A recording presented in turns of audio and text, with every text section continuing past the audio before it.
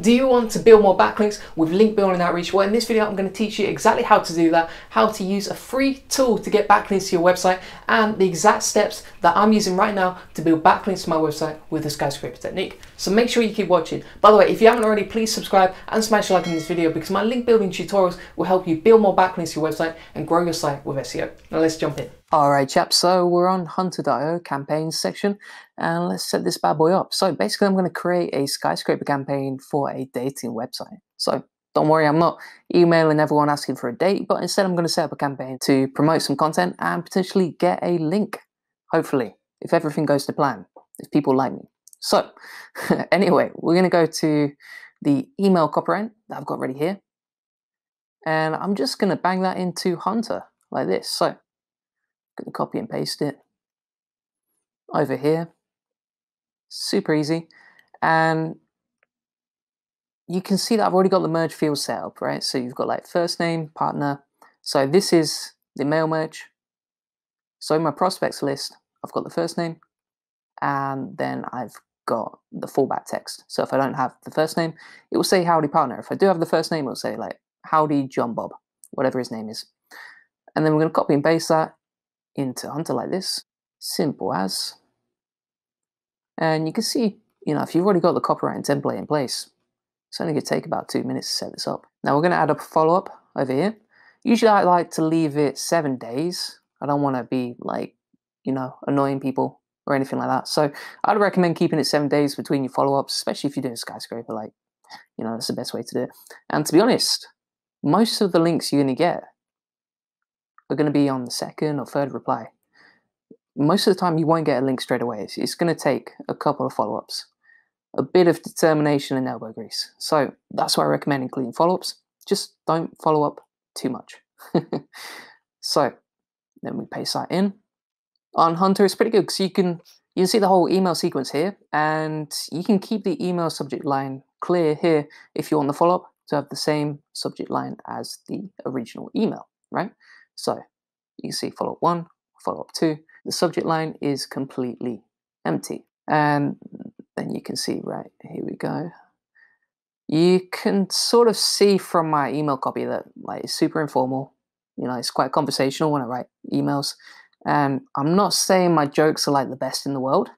Definitely not that. I'm no stand-up comedian. But at the same time, if you write something that stands out, that gets you noticed. And that's going to land you more links in the long run. So that's why I recommend writing in this sort of style. By the way, if you're watching this video and you're thinking, right, I'm going to steal this copyright because Julian is awesome at link building, then, first of all, I wouldn't recommend it because it's been sent to a lot of people already and it's been kind of rinsed. So nobody wants to see the same email copy from someone else. It's obviously going to be a template. But then also, I will hunt you down and make you give me a backlink. So do not steal my email copyright, please, people.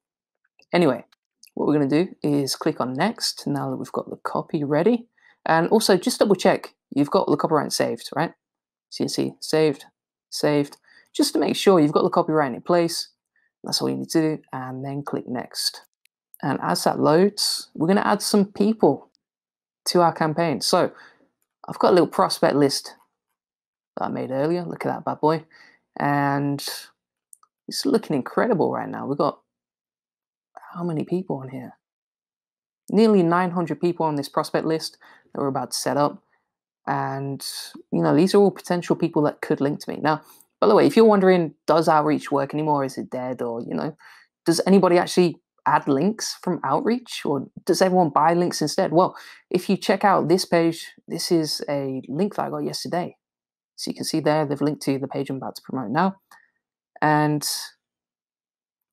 yeah, I would say outreach definitely works, but you need an awesome system for it. Like these days, outreach is harder than ever. It's only going to get tougher, and that's exactly why you got to follow me on YouTube because, your boy Julian's going to sort you out. So anyway, let's upload the CSV file of the prospects we did earlier, and we're going to import this, and I'm going to add it to my dating tips list. It's going to import it like that. To be honest, this is not the fastest importing process, okay? It may take a while for your contacts to import like this. And if you have a lot of people on the list, it's just going to take longer. So maybe just go and make yourself a cup of tea, come back, and eventually your leads will be imported to Hunter. And when you're doing this, you need to map out the names of your fields with the merge fields on Hunter, right? So email, obviously, right there. Their URL is going to match the website, and that's pretty much it, to be honest, from my side. So we're going to start the import now, like that. And then instead of boring you to death whilst you watch a bunch of leads get imported, I'm going to come back once the list is ready. So I've come back, I've had a cup of chai, and I'm going to add these beautiful people from my leads that I've just imported into the campaign, right? So we'll filter the leads list. Scroll down, okay, it's got the first name there, that's beautiful. Click add 883 recipients, like that. And that might take a second or two, and there we go, we've got the list of peeps, right? So we're gonna go to next, and that's pretty much most of the campaign set up, right? So once we click on next, this is gonna give us a preview of the first email we're gonna send, the second one, and the third one.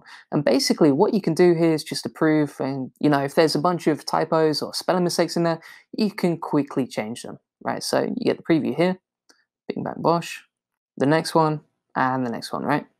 And you can see the mail merge here. So it's got the first name, there we go. And for example, this one, where it's using the fallback text, you can see, right, okay, howdy partner, ciao ciao, rather than the first name. So the fallback text has actually worked, which is great. And then all you need to do from here is click launch, and that will start the campaign. You know exactly how long it's going to take to hit all of the contacts on the list, and it's going to begin immediately. Now, obviously, don't set the campaign active until you're ready to get started, because you don't want to send a bunch of people emails that you're not ready to send yet. And that's pretty much it for setting up a skyscraper campaign. Now, I want to show you a couple of things before I get started. So if we go to settings over here, what you should probably do before sending your campaign is smash the like button and subscribe on YouTube. No, I'm just kidding. What you need to do is click on sending window and then just choose the times that you want to send, right? So you could choose AM to 6 p.m, update 5 days a week, so 5 working days a week, and then you can choose a Gmail account. Now, what I will say is that the default emails limit is pretty damn high, like 100 is high. So what we're going to do is set that to 1 million. Now, I'm just kidding. What we should probably do, if we're just warming up the campaign and you haven't sent from this email address before, I'd recommend just limiting it down to like 10 or 15. And then after a week, you can increase it to 20. And after another week, you can increase it to 30. And just slowly warm up your campaign. And if you do that, you're going to see way better deliverability rates. You can see much better open rates. And, rather than getting marked as spam for sending so many damn emails at the same time, you can slowly warm up the campaign, boost your deliverability, and it's all happy days. And then also what you can do is change the unsubscribe sentence. So this is the default text. Click here is a button they'll click to unsubscribe. But you can easily change that. So you could say, click here if you're really annoyed from hearing from me every single week. Or, whatever you want to do. Click here if you really don't like my jokes in the email, right? And then you click update, and there you go. And you can manage your unsubscriptions here. You can actually manually unsubscribe people from the campaign. So if they say, unsubscribe me, you can just go straight into Hunter and unsubscribe them, which I definitely recommend. And then click on templates as well. And here you can set up new templates for your campaigns. So if you want to save time, next time you're creating a campaign on Hunter, you can just edit it here. Super easy. So thanks for watching. If you enjoyed this video, please smash a like on it, because genuinely that would make my day. And also, if you haven't already, please subscribe, because my link building tutorials will help you build more backlinks and grow your website with SEO.